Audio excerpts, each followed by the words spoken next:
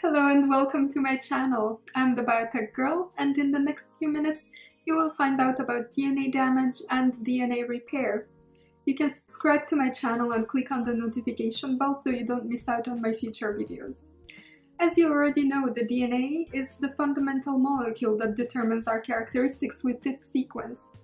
This means that in case the DNA sequence changes, which is popularly known as a mutation, our characteristics may also change. However, since most of our DNA does not code for a functional product, the changes in the sequence often go unnoticed.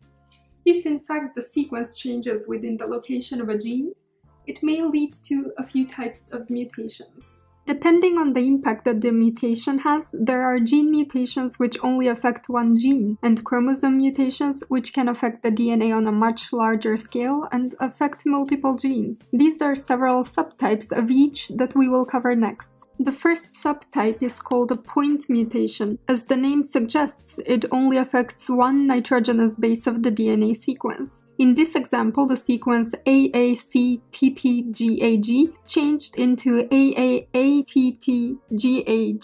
So the cytosine got replaced with adenine. On the other hand, frameshift mutation occurs when nucleotides are added or deleted from the sequence of a gene. In this case, the AC gets removed from the DNA sequence and will not be passed on to the RNA nor the protein sequence. The frameshift refers to the reading frame of 3 successive nucleotides within the RNA molecule, which get translated to a particular amino acid from the protein. In this example, the removal of the 2 nucleotides changes the reading frame and creates a so-called stop codon, which prevents the production of a complete protein from the RNA. The chromosomal mutations affect the DNA on a larger scale. In the case of deletion, a part of the chromosome is deleted, so this genetic material is lost. In the case of inversion, a portion of the chromosome is flipped or inverted. The genes are still preserved, however, their expression may be affected. In the case of duplication, a section of the chromosome gets doubled, which may result in higher expression of these genes. And in translocation, a part of one chromosome joins another chromosome, which also affects the gene expression. Generally, there are 2 types of repair in case of DNA damage. A single-strand repair, in which the mutation affects only one strand of the DNA, and a double-strand in which both strands are affected. The single-strand repair may include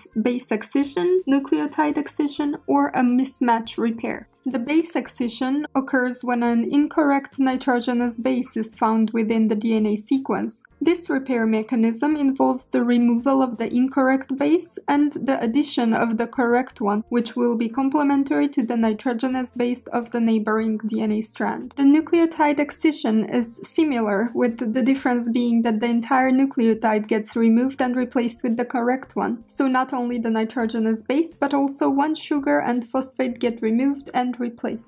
In the case of mismatch repair, after the incorrect base is recognized, a section of the DNA sequence is removed and replaced with the correct one. Now let's get to the double-strand repairs. There are 2 types, non-homologous end joining and homology-directed repair. Let's see what this means in the following 2 slides. In the case of non-homologous end joining, the cell attempts to rejoin the 2 DNA strands without using a template DNA. Due to the lack of a template DNA and the double-strand breakage, some nucleotides may be lost if the strands are not fully complementary. In the case of homology-directed repair, a complementary or homologous DNA molecule serves as a template to help accurately repair the double-strand break. To summarize, we distinguish gene mutations and chromosomal mutations. The gene mutation of a single nucleotide is called point mutation, and in case the mutation causes changes in the reading frame of a gene, it is called a frameshift mutation. The chromosome mutation can lead to deleted sections of the chromosome, inverted sections, duplication of a section of the chromosome, or transfer of a section to another chromosome. The repair of the DNA damage can involve one or both strands of the DNA molecule. The single-strand repair can include the removal of a base, the removal of a nucleotide, or removal of a section of one strand. The double strand can be repaired with or without using another homologous DNA molecule as a template, so we can differentiate non-homologous end joining or homology-directed repair.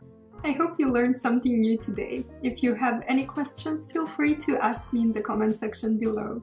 Thank you for watching, and I'll see you in the next one.